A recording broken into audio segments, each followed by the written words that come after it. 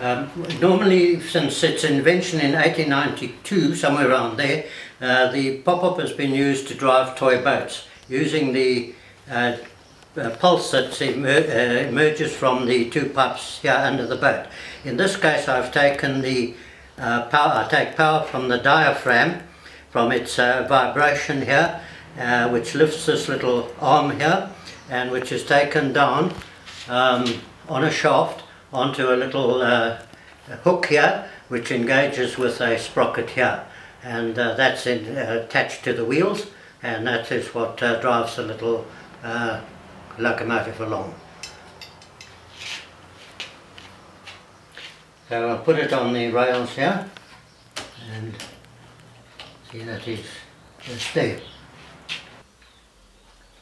Pop-ups have to be injected with water, so what I'm doing is injecting some water here into one of the tubes, which will then fill up the little boiler and into that tank here.